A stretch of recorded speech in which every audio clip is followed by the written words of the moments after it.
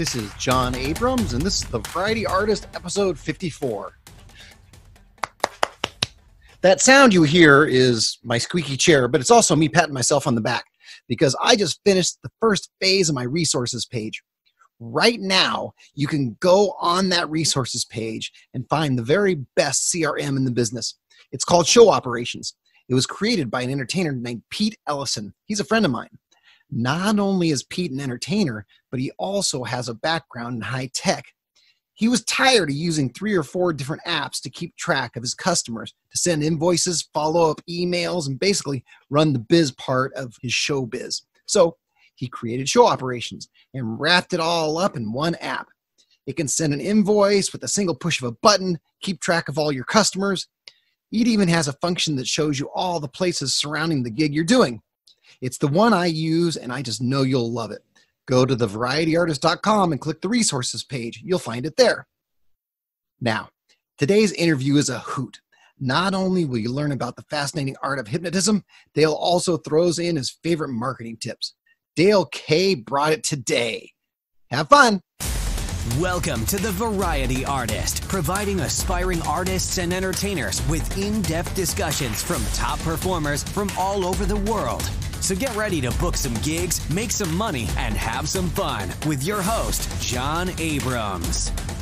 Billed as the almost evil comedy hypnotist, he is hilarious. His comedy shows and keynote presentations go beyond stages and conventions. He's hypnotized over 1 million people in 20 countries over 2 decades. Variety Artists, I give you almost evil comedy hypnotist, Dale K. I am here, and I feel after that intro like I should be walking on stage. That's great, John. Here you are. This is kind of like a little stage. It really is. Thanks for having me. This is cool. I'm excited. I've been listening to the podcast, and I'm super stoked to be part of it. Oh, I'm glad you're here. In fact, I was doing a little bit of research on you and watching your videos and things. I researched Dale K. Now, I don't know if you've read this or not, but when I typed in Dale K, here's what one of the things that came up. The Dale Ks, or Daleks, are a fictional extraterrestrial race of mutants in the British science fiction television series Doctor Who, created by the megalomaniacal,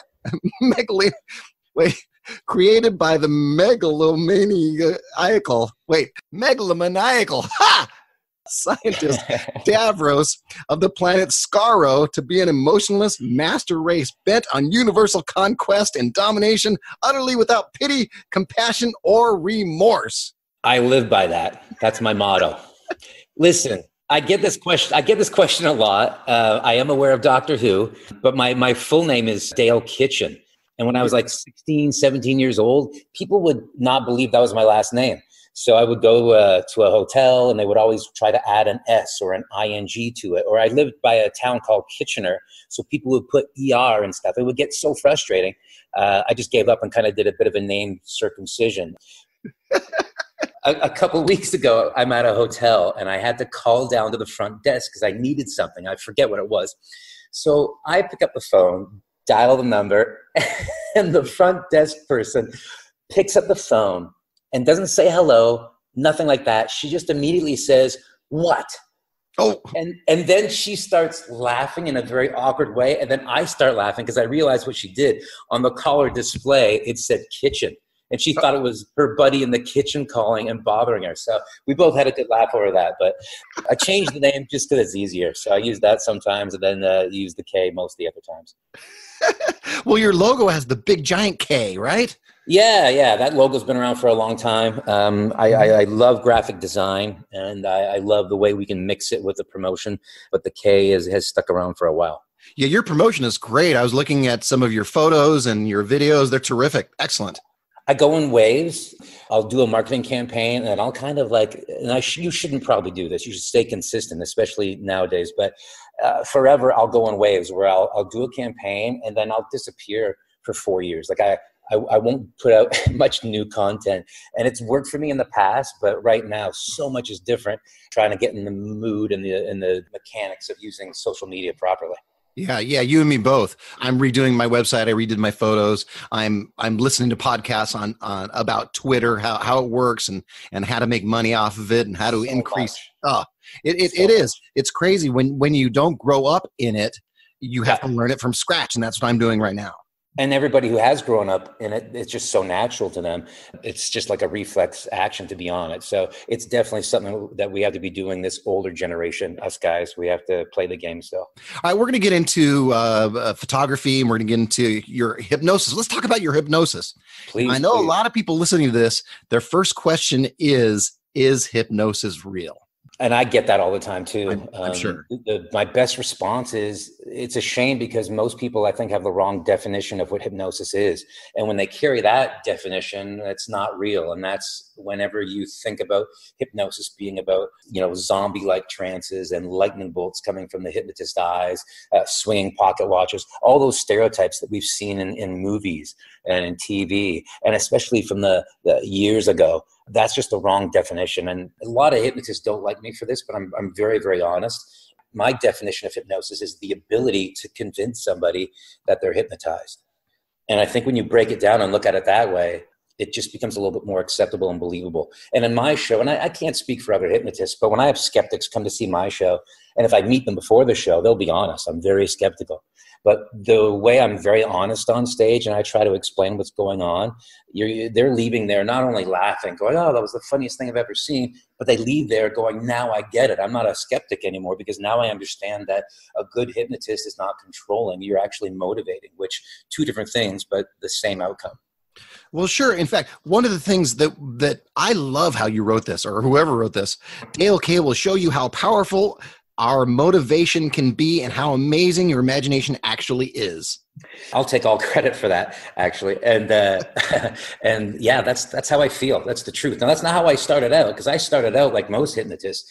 You were supposed to speak in a dark voice. You were supposed to have a goatee. You must dress in a tuxedo. Like, I started out that way, but as I've evolved over the 30 years, and really it was for business reasons, I switched it up a little bit and changed things along the way. And now the show is more true to me rather than just being true to what hypnosis used to be.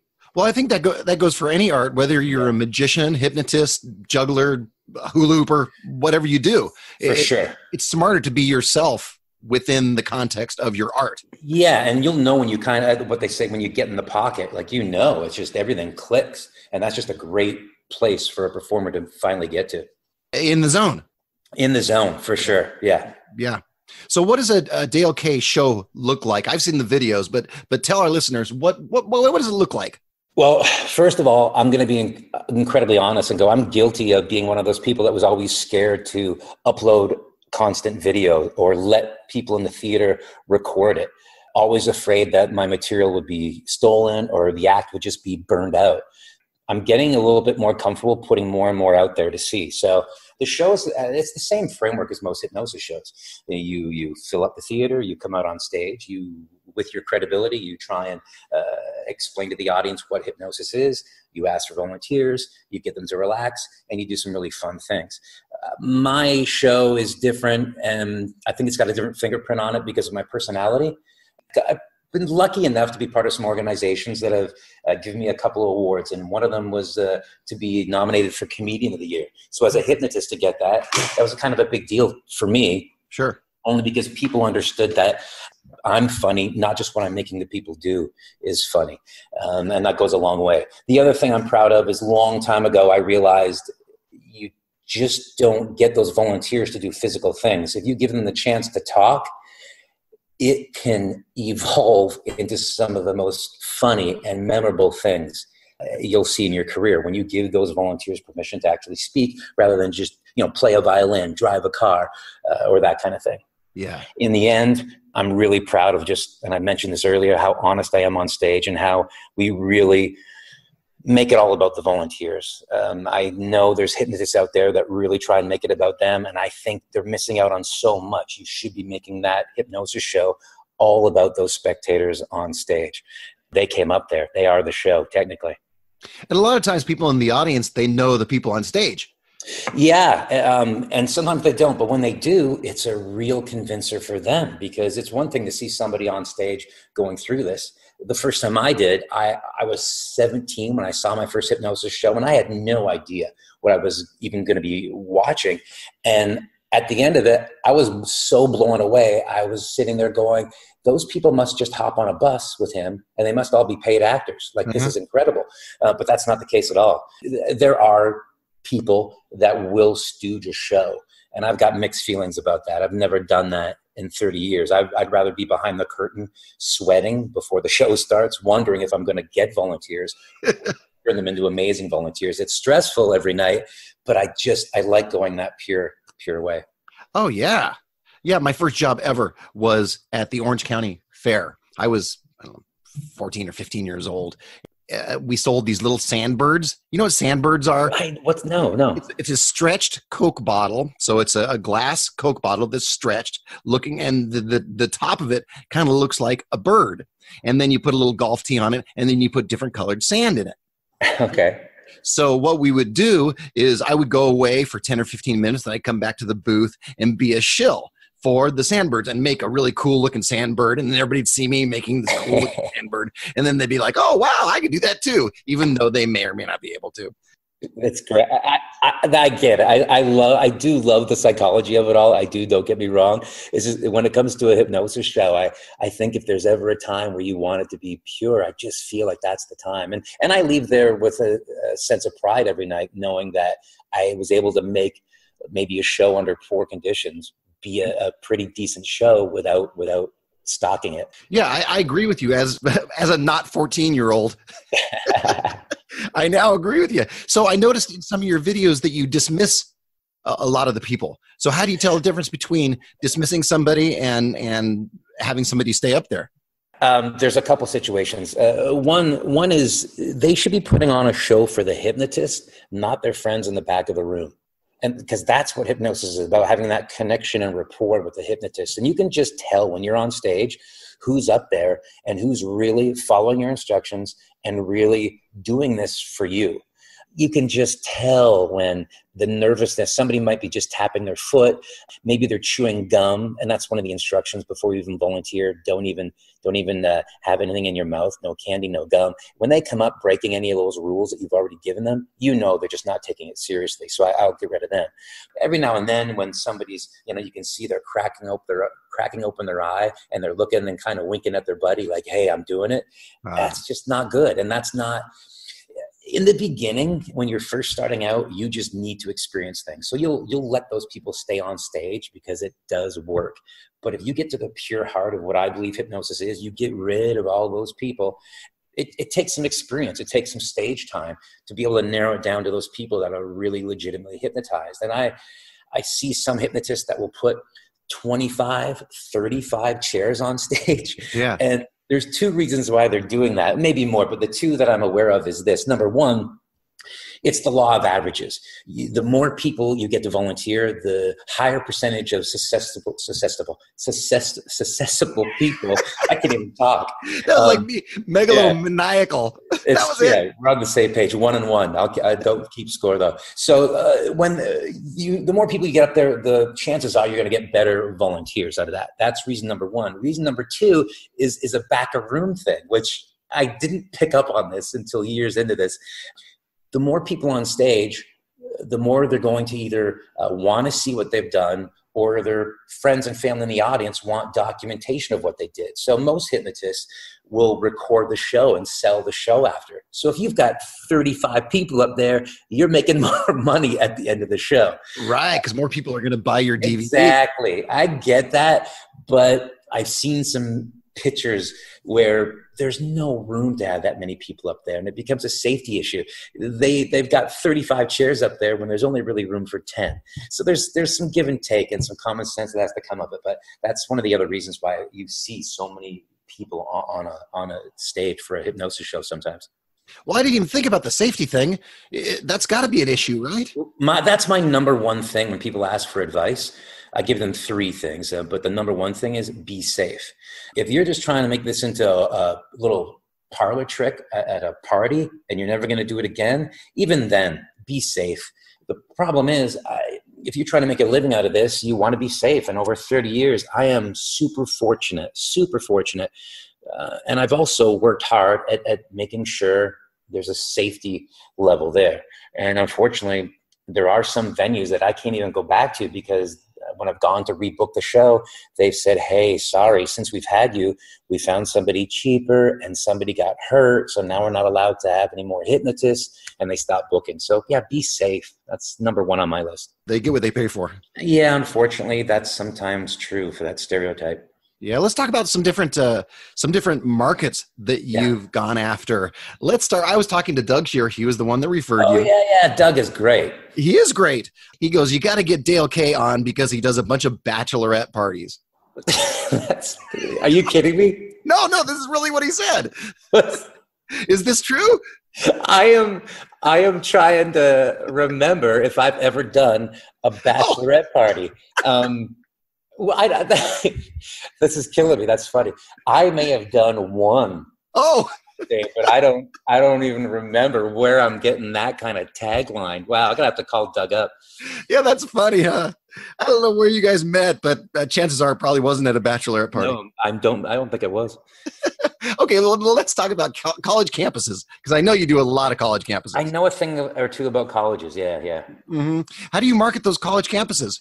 Oh, so much has changed. So much has changed, John. When I first started, there's organizations, just like every market, where they bring together the bookers and the talent, whether it's self-rep talent or agencies. So there are a few of those that do cater to the college market. And basically, it's like any other trade show. You go there, you stand in a booth, you either have an agent that's repping you, or you're sitting there pitching yourself.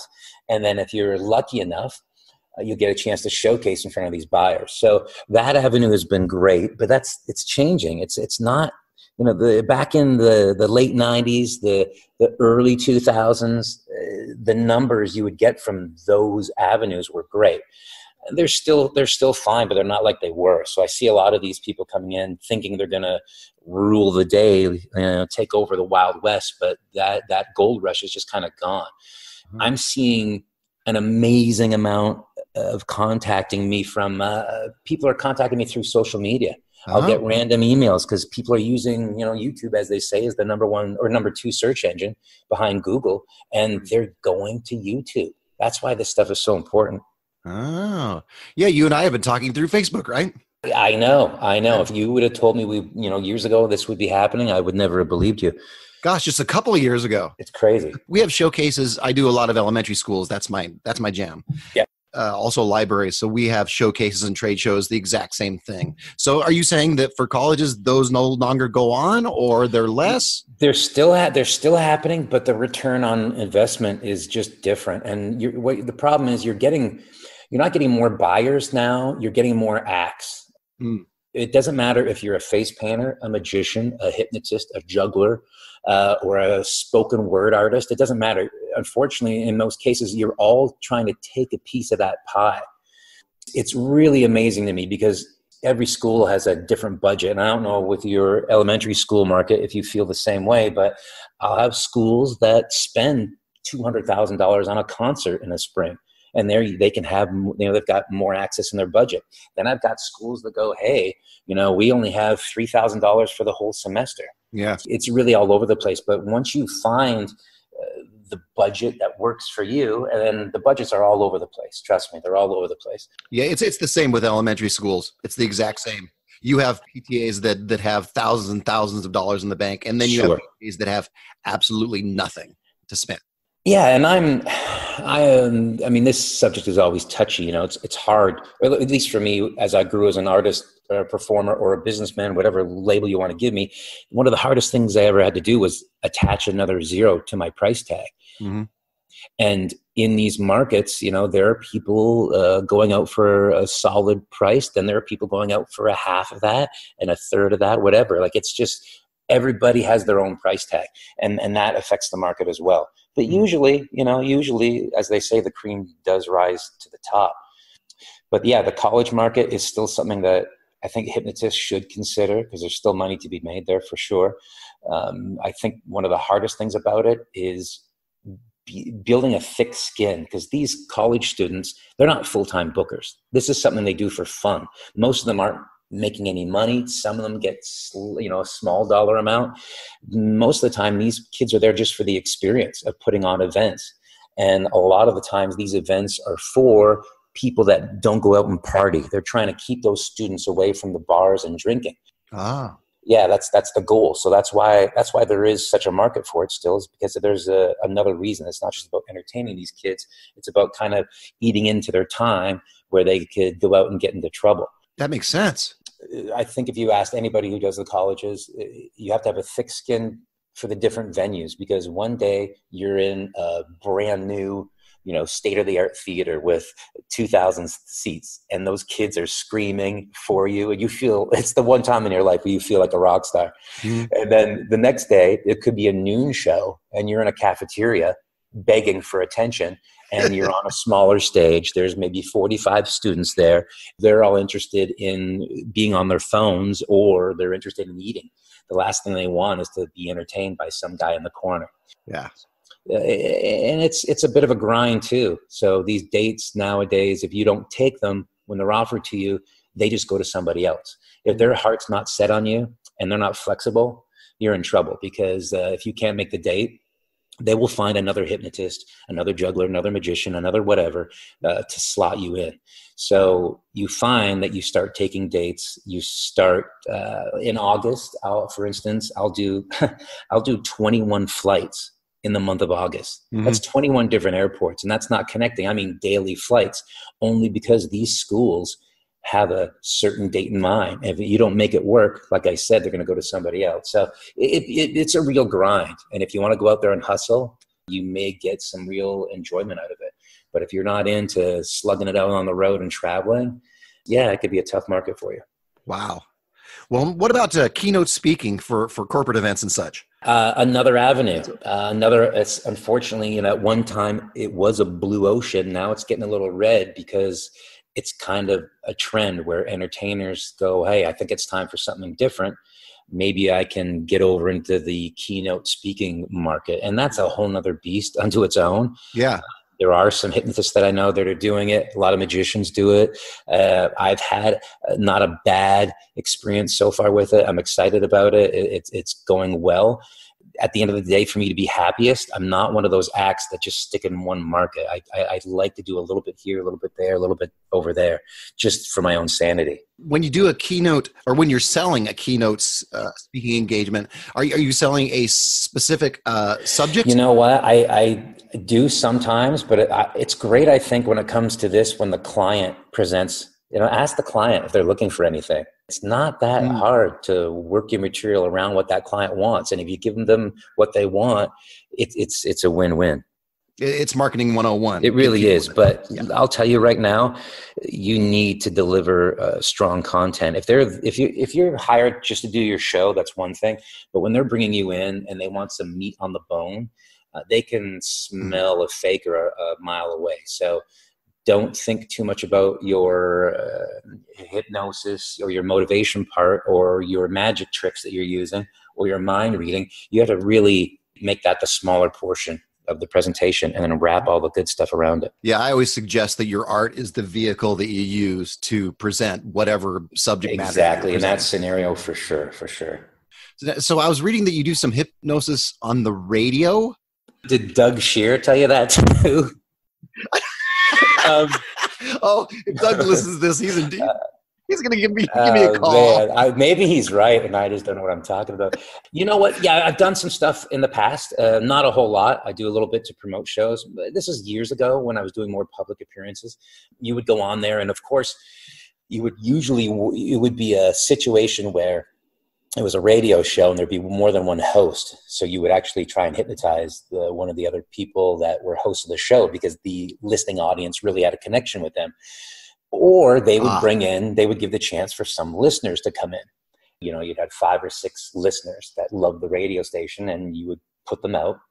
And when I say put them out, put them to sleep, get them into a relaxed state. Yes. And then you would do, hypnosis on the radio. Now, of course, you wouldn't want to do visual things. You want to do things that were, were more audible, things that the listening audience could hear and connect to. If you were to do something physical, it all mattered on your presentation. Also, the strength of the host that would able to communicate with the listening audience what they were seeing. in real time. Yeah. But yeah, it's a great avenue. It's a great way still to promote, for sure. It's free advertising. Absolutely. And who doesn't like free? All right, let's talk promo photos. Yeah. Because you have some great promo photos, and it happens to be one of your passions, right? You know what? The great thing about the hypnosis show is that I've been able to connect with some things that I always wanted to connect with. And one of them was marketing. I love marketing, really love marketing. When it came to marketing the hypnosis show, I think I did my first headshot and poster probably back in 1995-ish. For the hypnosis show, because before that I was a magician essentially, and when I made the transfer into the hypnosis world, the original headshot looked like everybody else. It was a 5x10 black and white, me staring seriously into the camera, and I ran with that because that's what I thought a hypnotist was and should be. As time went on, though, and you're looking at this from totally a business perspective, you have to stand out from the competition. And a lot of people will say, oh, there is no competition when you're an artist. And I'm like, well, I think there is. And if you're not competing with other people, at least think about competing with yourself, because that will motivate you to do bigger and better. When it came to the marketing and the headshots, the photos, posters, whatever the content was for, I thought it would look best if I didn't look like a hypnotist. So I went through a series of promo ideas where I didn't want to look like a hypnotist, and people would tell me that's crazy. If I look at your picture, I should know what you do. And I always had success when people would look at the picture and go, wow, that looks pretty cool. I don't know what you do, but I really want to know what you do. So then they dig deeper. Then they actually do a little homework on me. Then they actually try to reach out and connect with me. Their interest is piqued by those photos. It really demonstrated some power when Hollywood years ago, something happened. A cloud came over LA and they went, okay, we're going to make hypnosis TV shows. And I got the calls for all of them. I always got the call. So I would go out there and do these television pilots that unfortunately never aired. But I would say, how did you find me? And they go, we put your pictures out on our desk and you were the only one, had blonde, spiky, crazy hair, dressed in an orange pleather suit, and didn't look like a hypnotist. Everybody else had a pocket watch. Everybody else, looked the same. It's just easy business 101 to stand out. The photos, it almost sold itself. What's interesting about your photos, yeah. They're way different than anybody else, just like you're saying.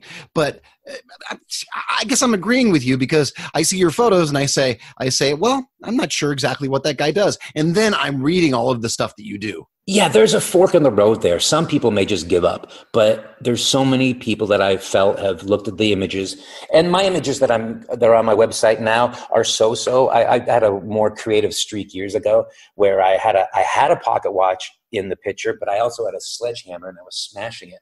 Or I had booster cables. There's a poster of me, maybe you can find it online, where it looks like I'm being electrocuted, and I've got booster cables around my hands. There's lightning. I think it says high voltage humor and has my name at the top. That poster was done in 1998 or maybe even 99. That's when Photoshop still came in a big box the size of a shoebox. Oh, yeah.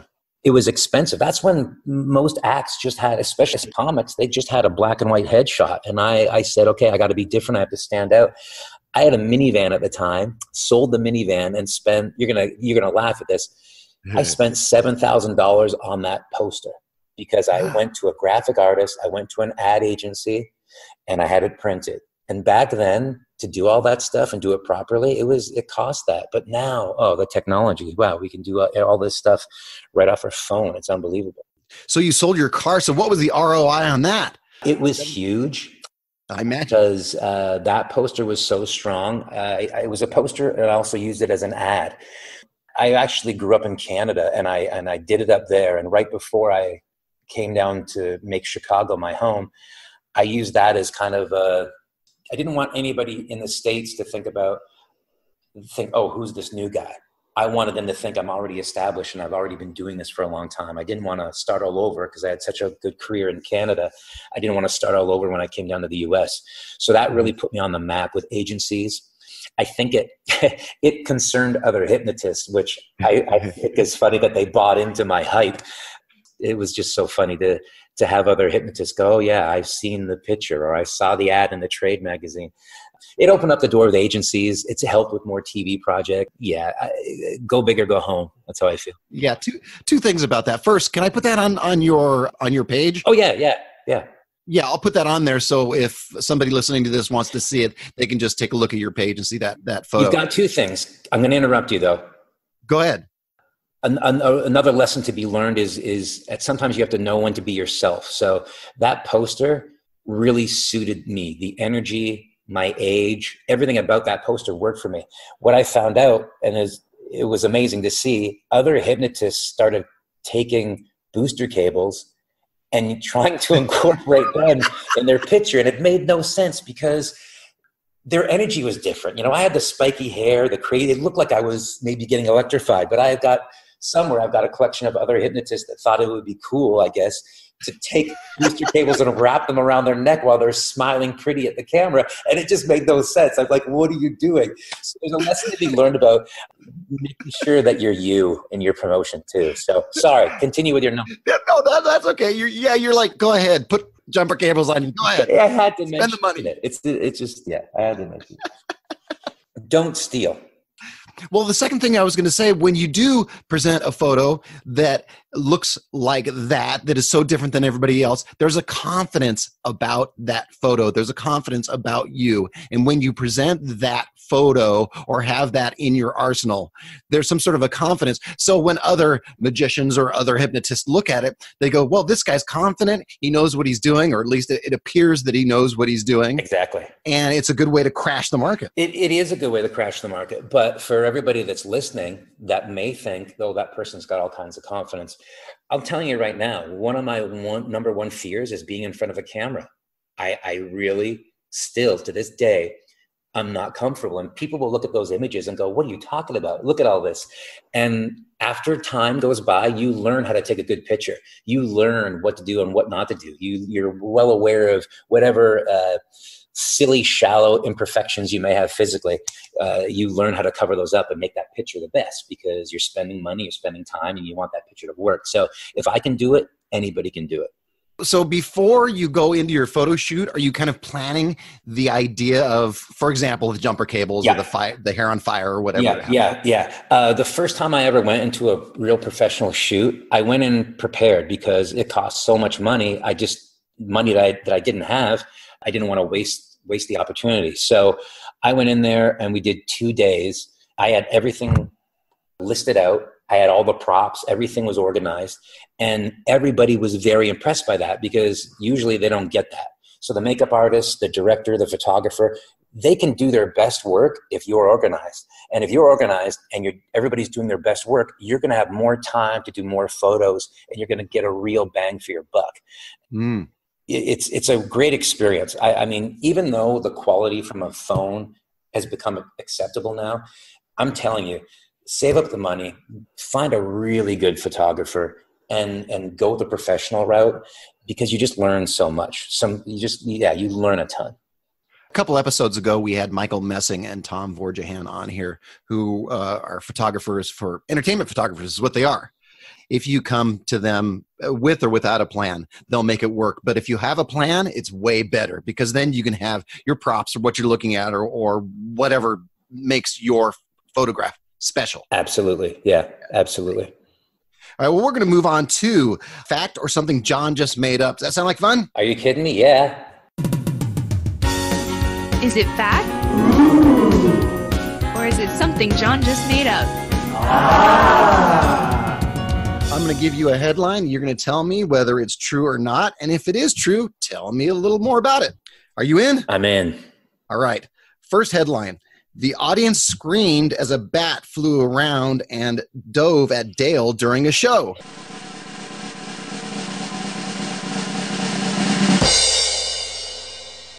That is completely true. Is that during a show? In Buffalo, there's a theater. It's like an old cathedral-like theater. I'm doing the show. All of a sudden, I'm at the point where I'm trying to put these people to sleep. I'm trying to get these people to relax so we can actually do a show. And during that moment, that special sensitive moment, there are shrills and screams coming from the audience. And I don't know why they're screaming. I'm looking at my volunteers. I'm going, is somebody, doing something crazy? Is there, what's going on? I'm trying to figure it out while still continue to be a pro and do the show. Well, I look into the audience, and it's, how it is when there's stage lights on you. It's like a car coming at you at night. You can't see what's behind those lights. Well, I look, and sure enough, a bat swoops down over the heads of the volunteers on stage. I'm freaking out. I'm laughing like a little schoolgirl. At the same time, I'm trying to do a show. I'm trying to duck from the bat. It was the craziest thing ever because it just kept swooping and diving. And then it would go into the audience. And the great thing about this is I had cameras set up. So I actually have GoPro footage of being attacked by a bat. I got to get it posted. Got to get it posted. It's funny. You've got to put that on YouTube somewhere. Next. Okay, next one. Next to headline. During a show, one of Dale's volunteers developed a German accent.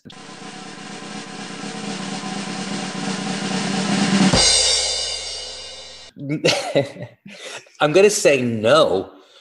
Okay. Because I'm pretty sure that you snuck that one in there. But I got to tell you, yes, I've seen stuff where volunteers do that.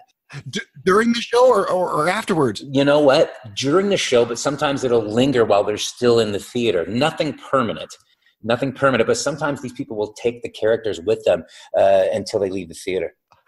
Oh, that's great. I can just imagine them going home and doing some of the things that you do. What it is I try to make it such a positive experience on stage. And when you have that crowd applauding for you, it's something that the average person doesn't get on a daily basis. So I try to let that linger as much as possible. So putting the spotlight on them drags it out.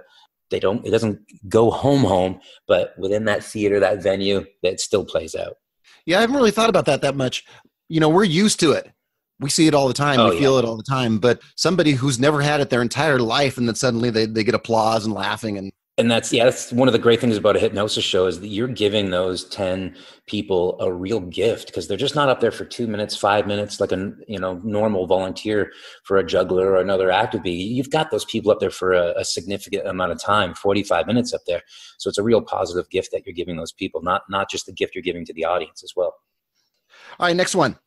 Dale fell asleep during a Vegas magic show. When he woke up, the magician was looking right at him.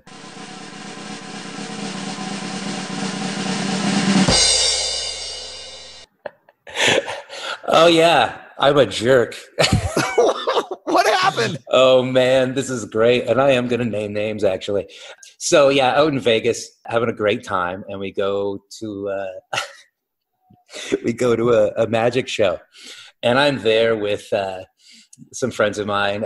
Jeff and Tessa Evison are there. A couple other performers are there. And I was exhausted. I was just exhausted.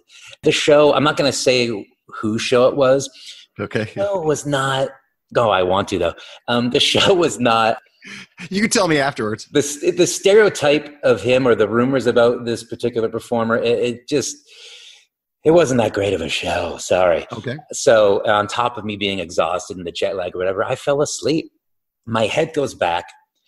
I hear some loud music.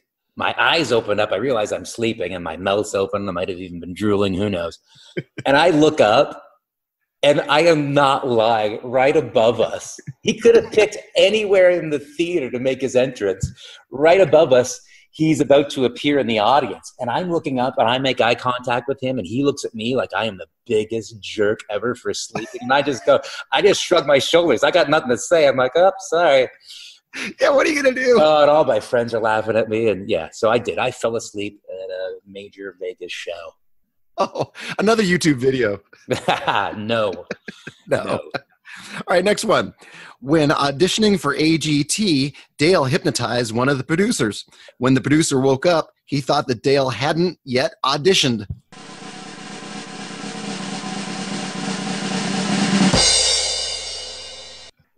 Big no on that one. No, did not happen. Did not happen. And although I think the show is great for many reasons, I have not tried to apply for that spot. Well, here's a question for you. When people are hypnotized, afterwards, do they remember what they've done? There's a linger there. They remember, but they've been encouraged not to remember. And because it's been so easy following the hypnotist's suggestions, there's a great time after a show where most hypnotists will have you leave the stage not remembering that you were part of the show.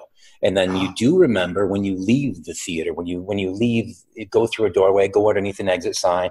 And I'll still do it most of the times. It's because it's so powerful. When you go up to those people, they forget that they were even on stage. And then they remember when they're in the lobby of the theater and you see them smile, you see them laugh, and then they remember everything at that point. But they remember, they're being encouraged not to remember. So they start to get caught up in their own imaginations, and it gives us all the illusion like, whoa, does this person remember? Do they not remember? What's going on? Wow. Yeah, it's powerful stuff. It's fascinating. I always think the psychology of hypnosis is very shallow, but it's still pretty fascinating to me. So their friends are in the lobby and saying, oh, well, you were up there doing whatever. Yeah. And sometimes they'll say, yeah, or sometimes they'll say, no, I wasn't. Yeah, they'll deny that they were even part of the show. I was watching the show the whole time. It's crazy. I know. I would never believe this stuff until I've seen it. Wow. All right, next one. Dale set himself and a cameraman on fire during a shoot.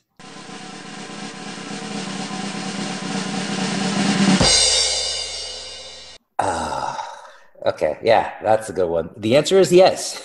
Oh! I can laugh about it now, but it was not funny at the time. I'm sure. This was for another photo shoot. It was a video. It was a long day of shooting, and I just wanted to do this in one take. I had done it before.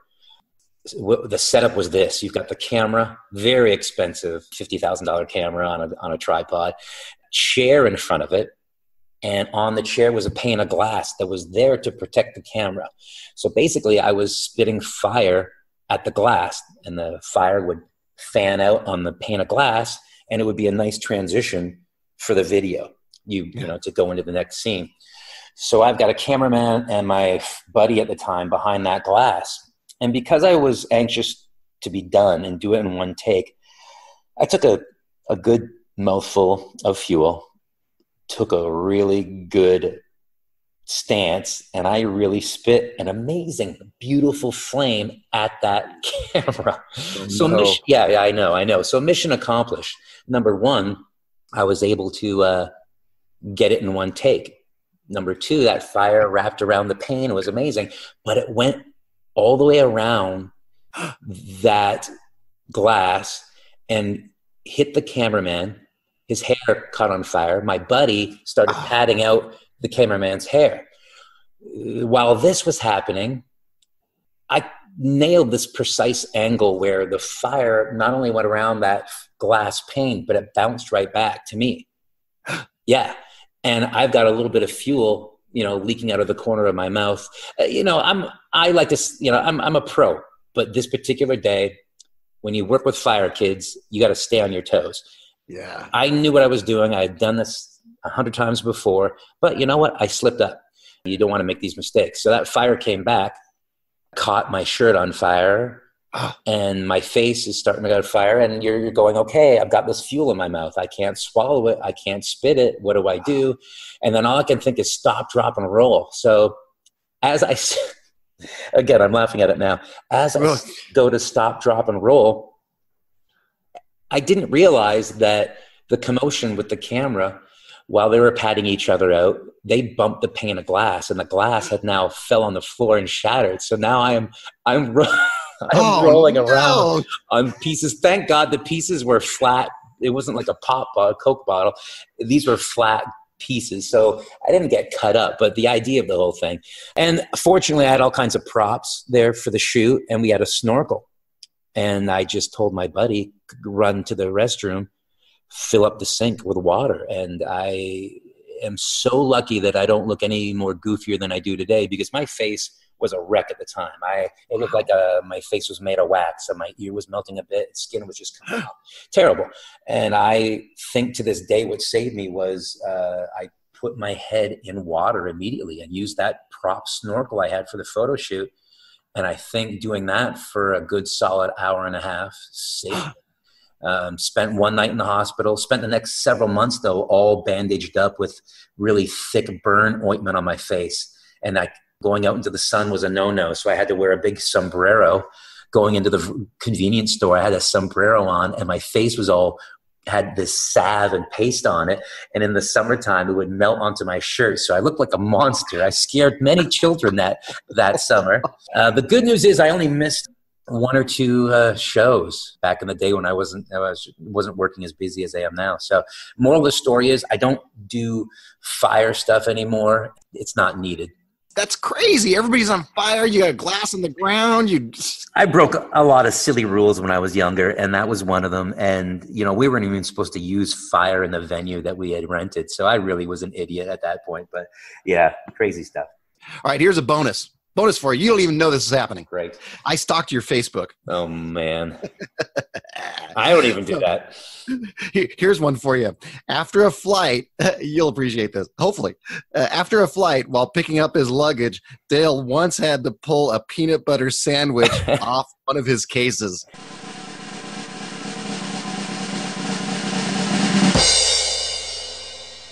The answer is true.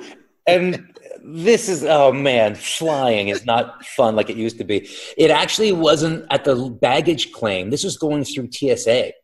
Like most of the entertainer travelers out there, we've got the TSA pre because it's just easier you don't have to bring out your laptop or anything like that. Every now and then somebody is coming through there as a newbie or there's an overflow, so they send a family through, which is fine, but it gets a little frustrating when you travel so much and you've got your system. So I put my luggage on the conveyor belt, and the gentleman in front of me has one of those pre-made peanut butter and jelly sandwiches that you get, Crustables or something. I don't know what it is. I just gave them a plug. It's in a small cellophane package, and he puts it in one of those little round dog dishes that go through for your valuables. And I looked at this situation, and as my baggage is going through, I just went, I know what's going to happen. I can literally see what's going to happen. Sure enough, on the other side of the X-ray machine, the bowl comes out empty. And the wrapper comes out without the sandwich. Of course. And half the sandwich comes out. And then I just go, yeah, this is not going to end good. And I pull out my luggage, and it's just like somebody dumped peanut butter and jelly on my backpack and on my carry-on. And it's not that that's the end of the world, but it's just the guy didn't even say sorry. He found it so funny. He just giggled and shrugged his shoulders. And I'm like, oh, you remind me of that Vegas show when I shrugged my shoulders and laughed at the act I saw. Nothing you can do. Sorry. But funny stuff. What are you going to do? What do you do? Well, it's funny now. It's funny now, like some of these stories. Not funny at the time, but funny now. That was fact. Or something John just made up. All right, so give us one piece of advice for the beginner. We have a lot of beginners listening to this podcast. What's some advice you can give for somebody just starting out? Okay. Do you want just one? Whatever you want. Because I'm passionate about this, because everything that I teach other people about hypnosis or business, it's just from a lot of me failing. I've really learned from failing. Or desperation to pay the rent, one of those two things. There's a great line. I think it's Les Brown. You don't have to be great to get started, but you have to get started to be great. And when I hear that, I go, wow, yeah, trying to be perfect, trying to make sure your act or show is perfect is just going to hurt you. It's never going to be perfect, so you're never going to get on stage, or you're never going to try new material. When it comes to a hypnotist specifically, there's 3 things. Number one, we've already covered. It's be safe. Choosing material or working in situations that are going to cause safety issues, just stay away from that. You don't want that. And no fire. No fire, yeah. Number 2, I'm never going to live this down. I don't tell too many people that story. But this is well, now people know. Yeah. Well, Doug Shear knows too. Number 2, be creative. Here's a few reasons for this. It's fun. It's healthy, and it'll set you apart from the competition. Number 3, don't steal. Do the best that you can. We're all inspired in the beginning. When I did my first show, I had everything planned out. I had everything planned out in my hypnosis show, what I was going to do. I was going to be different. And what happened was I had only seen 1 or 2 hypnotists at that time. I got into a groove where I started imitating the other hypnotists, the only thing that I knew. So get out of that rut in a hurry. because at the end of the day, it's just not good. If you're going to use stock material, like let's say you're a magician and you're going to saw somebody in half, put a twist on it, put something on it that makes it yours. Same for hypnotists. If you see something, there's a famous bit out there. It's a pregnant bit where you tell a man, oh, you're pregnant, you're having a baby on stage. It's funny, it's cute, but make it yours. That's a standard stock thing. Do something else to make it yours. And that goes a long way. So all those things will have a valuable byproduct for you there if you do them. But one of the things that were great for me for following those rules was I got the respect from peers or people that I respected that were professionals, full-time working pros would break the ice with me to tell me how much they appreciated my work because I followed those rules. So there's 4 little bits. I know you only asked for one, but no, that's good. Those all together really is an amazing thing because you'll get a pool of people that you've always respected to respect you back.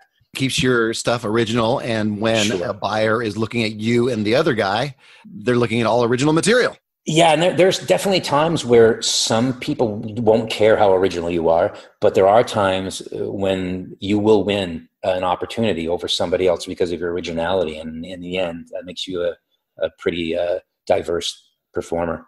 Well, how about some advice for the working pro, or is it the same? You know what? I got 3 things. Number 1, be safe. Number 2, be creative. Number 3, don't steal. And there's a karma thing here because I have been ripped off a lot. It's frustrating. It sucks. I've had somebody package something that belonged to me and sell it, and that sucks too. But I'll tell you right now, you don't carry that cloud over you.